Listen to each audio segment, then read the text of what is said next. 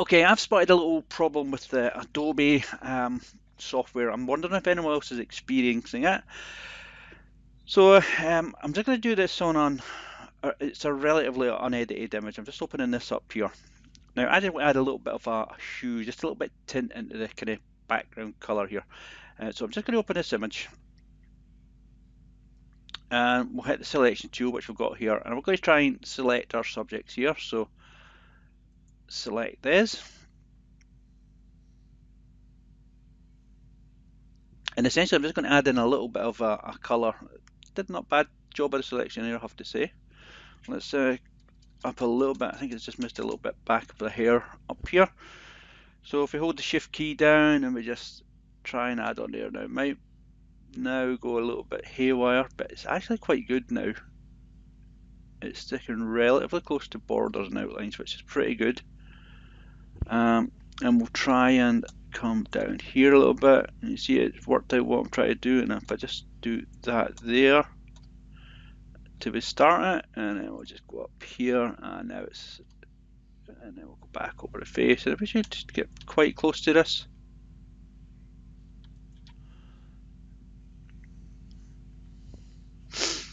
Okay, but I think we'll probably just go with that,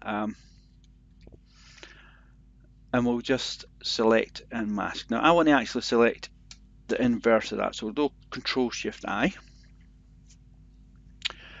And now I want to put a solid color adjustment layer. So we're just going to put there, nice and white. And we'll just say OK for a moment. I'm just going to disable that layer.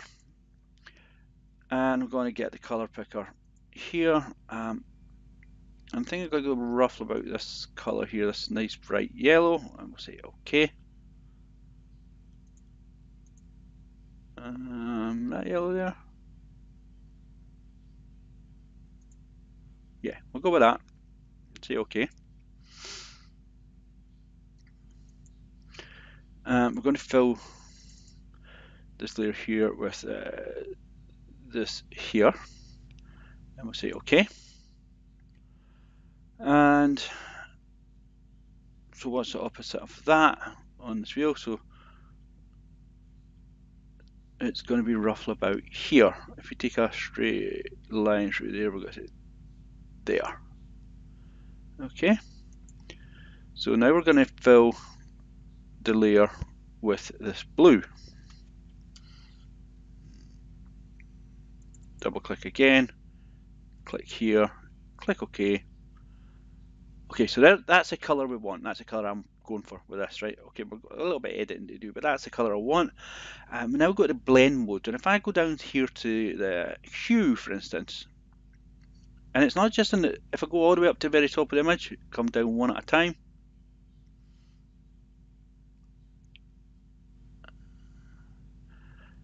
I'm starting to see it here at the darker color. Lighter is fine. But when we get down to lighter color, you can see this kind of weird shape there.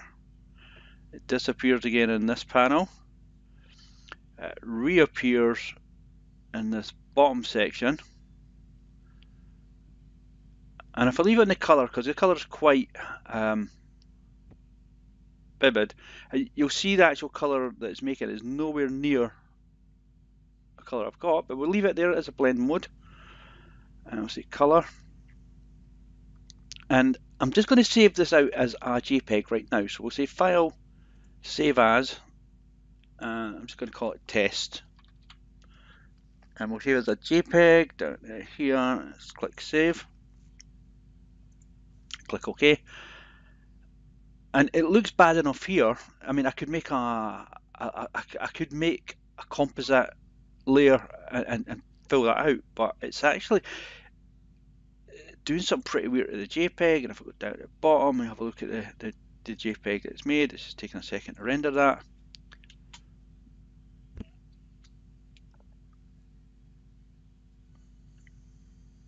It's not even making it. This is the third time I've done this test with this image.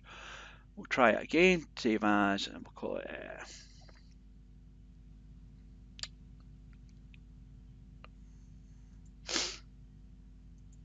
we'll call it test2 JPEG. Make it a large file. It's there. Now, if I drop the opacity of that, which is what I was always going to intend to do anyway, I just want just a merest little hint of colour. You can see it's still there, even at this down at 27%, it's still there. And if I change that again to a JPEG, and we'll call this one test3.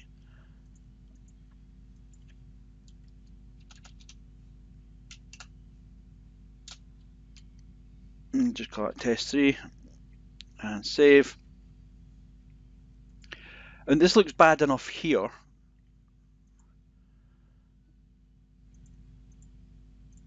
Hopefully this will render. This is what it does to an actual JPEG. So there's a serious issue here. I've nothing else open that would cause this. I've got the internet open, and I've got Camtasia open so that I can record this screen. But that's horrendous. So if anyone's got a fix, I'll leave on that one there. It's pretty, if you have a look, maybe the artifact and close up will assist you with that. It looks, yeah, pretty poor. I've nothing on my computer that resembles that grid, so I have no idea what that is. So Adobe, if you know what the fix is, please let me know. Thanks for watching.